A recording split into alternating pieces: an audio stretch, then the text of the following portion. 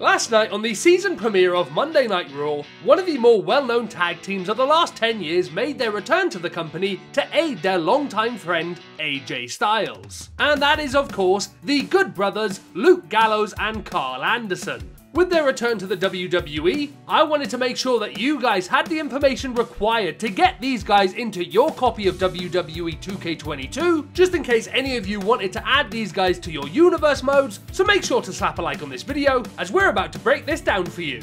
Alright, so, when it comes to Gallows and Anderson, since they were released quite a while ago, they didn't officially make the cut into WWE 2K22, however, there are some official assets left over in the game that can help take any Gallows and Anderson creation to the next level. If you want to kill two birds with one stone, you're going to want to go ahead and download the Luke Gallows and Karl Anderson that was created by What's the Status and Kahlua.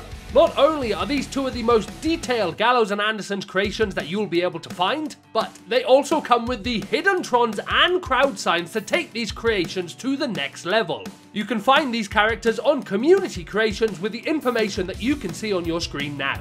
Once you've downloaded these characters, both of them can be used independently and you'll be able to see the hidden Gallows and Anderson Trons while doing so. Now, when it comes to creating the tag team entrance for these two, there's going to be a little bit of a catch. Unfortunately, you won't be able to use the hidden Gallows and Anderson's Trons, as these are only attached to the cores themselves, and you aren't able to copy them over since you can't copy a singles entrance over to a tag team.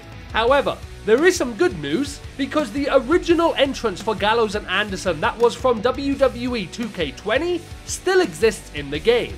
It's called The Club, and this can be assigned to them while creating a custom tag team entrance. The Club is also available as a victory animation, so make sure to equip that as well.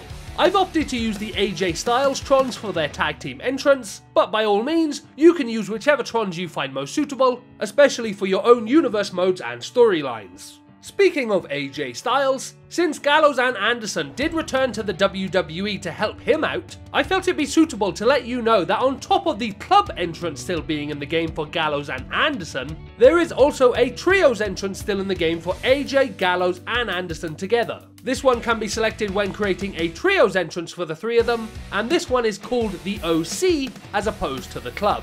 And once again, this can also be selected as a victory animation. So there you have it guys, that is how you get Gallows and Anderson into your copy of WWE 2K22, along with a few extra little tips and secrets that you might not have known about. Be sure to let me know in the comment section down below how you plan to use Gallows and Anderson in your copy of the game, and if this video helped you out in any type of way, please be sure to drop a like and subscribe for more videos just like this. Thank you very much for watching, and I'll see you soon for another one. Peace.